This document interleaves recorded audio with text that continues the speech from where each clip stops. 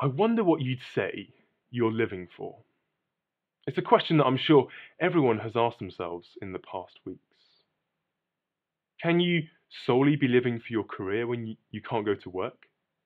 When your sports team can't play, what happens then? Does everything hinge on going out on the weekend? Well, what happens when you have to stay inside? Everyone has had a big part of their lives taken away from them. But this evening, we're going to look at someone in fact, worth living for. The person of Jesus has come to earth to save people like you and me. He can be known today, and you don't have to go anywhere to know the good news of Jesus. Over the next few minutes, we're going to explore this amazing news of the only person worth living for. As Jasmine read to us earlier, we're going to be exploring a passage in the book of Romans. This book was written by a guy called Paul, who was a follower of Jesus, and he was writing a letter to a church in Rome. And he walks us through the foundation of the Christian hope, and he unpacks why Jesus died. In this passage, Paul talks about the past, the present, and the future of the Christian hope. The past is secure, the present is full of peace, and the future is glorious for the Christian. And we're going to first look at the past. In verses 6 to 8 of our passage, we see past justification. And don't worry about that big word, we're going to explain more of it later. It says this: You see, at just the right time, when we were still powerless, Christ died for the ungodly. Very rarely will anyone die for a righteous person, though for a good person, someone might possibly dare to die. But God demonstrates his own love for us in this: while we were still sinners, Christ died for us. Paul takes us back to Good Friday, to the crucifixion. Jesus had been arrested, he'd been put on trial, he'd been beaten, whipped, spat upon, a crown of thorns placed on his head. And we read this in Luke's biography of Jesus' life. It was now about noon, and darkness came over the whole land until 3 p.m, for the sun stopped shining. And the curtain of the temple was torn in two. Jesus called out in a loud voice, "Father, into your hands I commit my spirit." When he had said this, he breathed his last. We read that Jesus died on a Roman cross. But Paul says that there's more going on here. Jesus didn't just die. In our passage in verse 6, we read that Jesus died for the ungodly. And previously, Paul has explained that we are the ungodly. We may think that we're good people, that we do good things, but we can never do enough to reach God's standards. His standard is good and it's perfect, and we all fall short of it. It's the condition of the human heart that we want to be king of our own lives. We want to do whatever we want, whenever we want to do it. We ignore God and we do our own thing. That's what the Bible calls sin. We cannot do anything to work our way to God.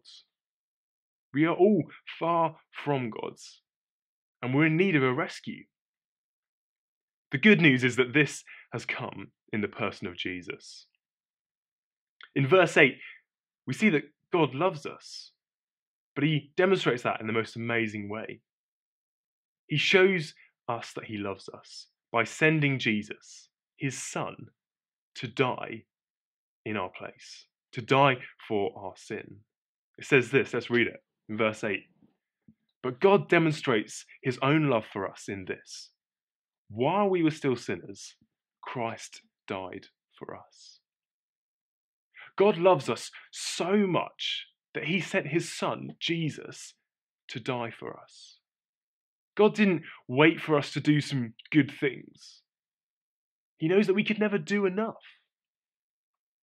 So while we were still sinners, while we were God's haters, while we were shaking our fist at God, going our own way, God shows us his love for you and for me by Jesus taking the punishment that we deserve. As humans, we find it difficult to love people. We find it even more difficult to love people we know don't like us. But God loved us, loved you, when we pretended that he didn't exist. When we blame him for everything that goes wrong. When we just try and be good enough. That's when Jesus died for us. To justify us. That means to make us right with God. Just if I had never sinned. To bring us into a relationship with the creator of the world. This is what is achieved at the cross. This swap, where Jesus' perfectness is exchanged for our sinfulness. This is why the cross is so important. This is the rescue that we are in so much need of.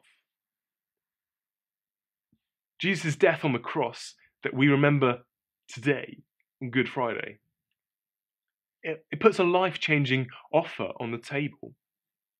That cross of 2,000 years ago, the death of Jesus, well, opens a way for us to come to God. Jesus is the only way that we can come to God. Not by doing good deeds or church attendance or just trying not to swear. Jesus, the Son of God, crucified on that cross, opens a way for us to come into a relationship with God.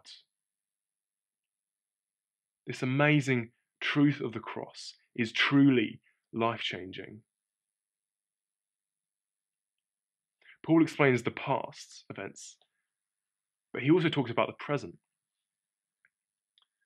Paul talks about what the work of the cross 2,000 years ago means in the present. He says this in verses 3 and 4, jumping back a bit. Not only so, but we also glory in our sufferings, because we know that suffering produces perseverance. Perseverance, character, and character, hope.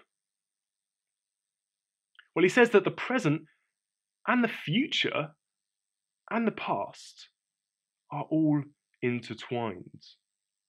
If we're trusting in Jesus, then we're living in the grace that God has shown us. So we see living in present grace in verses 3 to 5. But between now and the future, what characterizes the Christian life? Well, Paul says that it's suffering. This is the pattern of the Lord Jesus. We see him suffer. And this is the pattern for his followers too. We see this all around, don't we? Persecution, war, sickness, natural disaster, crime, disease, death. But Paul says to glory in, to boast in our sufferings, to rejoice in them. This suffering, Paul says, produces perseverance. Paul says enduring the suffering builds this quality within us, this patient endurance that only comes through suffering. Perseverance, verse 4, produces character. This testing of our character only comes through suffering. And Paul goes on to say that this character produces hope. How can this be possible? What hope do we have?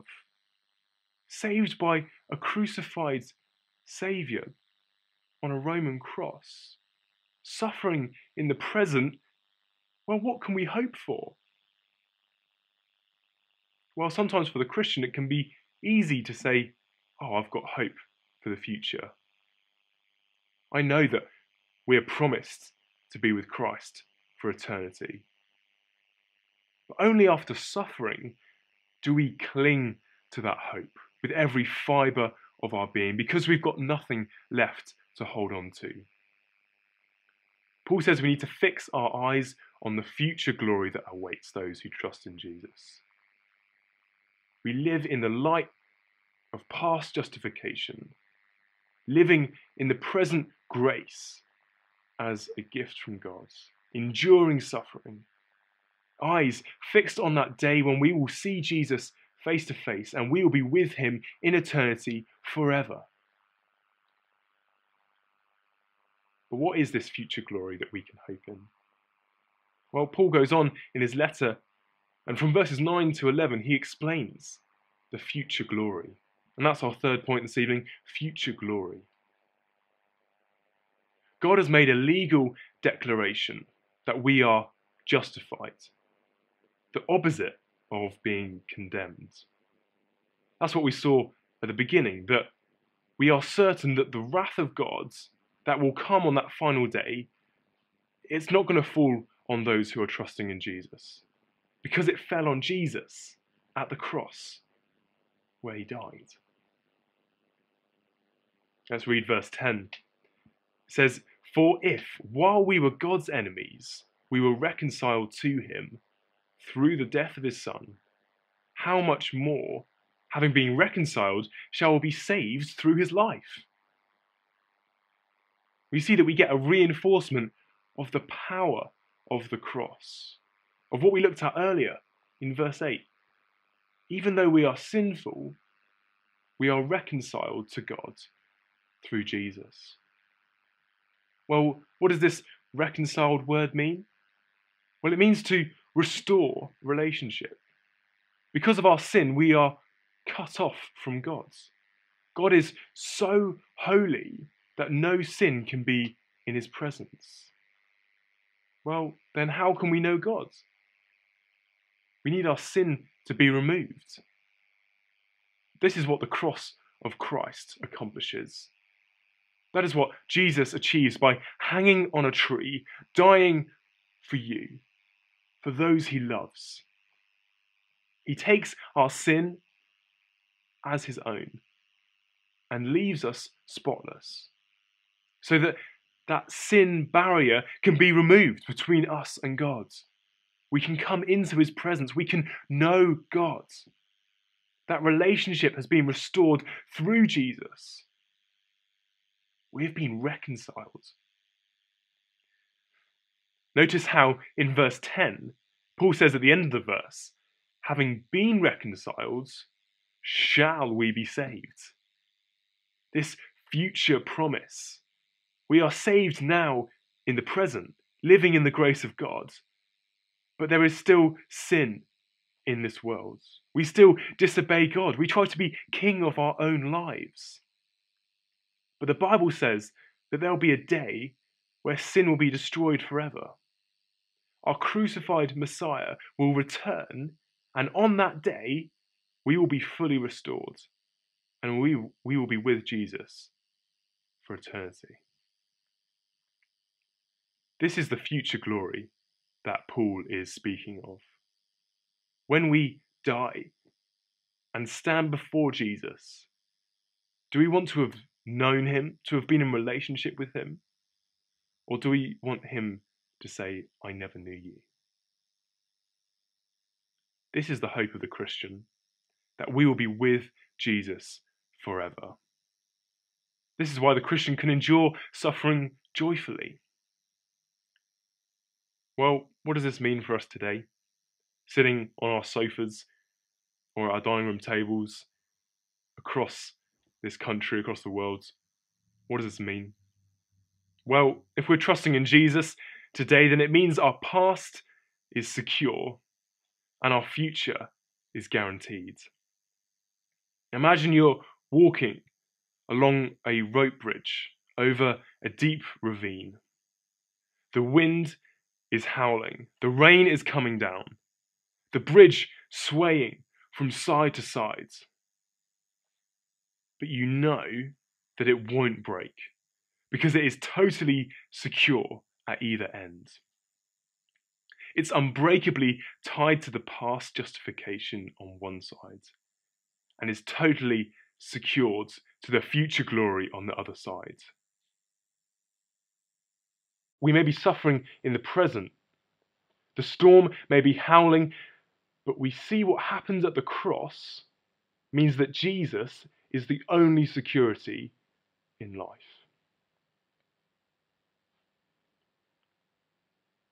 So what are you living for? Is it going to stand up in the storm of life? Is it secure? As we read this today, we remember what Jesus has done. We see that Jesus is the only true security we have in life. We can be made right with God through Jesus dying on a cross for you and for me. He died for you. And we will celebrate on Easter Sunday his glorious resurrection as he conquers death and sin and he rises from the grave. King Jesus is the rock that we can build our lives upon. If you don't know Jesus this evening, and if you want to find out more, well, send us an email. Give us a call. We'd love to chat these things through with you. We have a great hope this evening.